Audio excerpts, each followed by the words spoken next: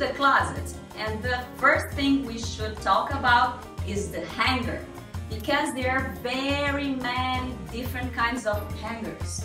As soon as you choose the best one, you should put all them the same, because when you look at it, you just look for the clothes. You don't look for the mess here up. I suggest you to just keep in your closet the clothes you really like, you really use, or it really fits very good in you.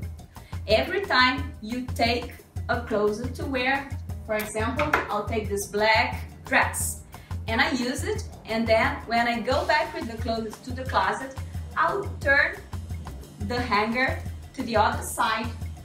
It will help you to check how often you use your clothes. Bye! Kisses from Brazil!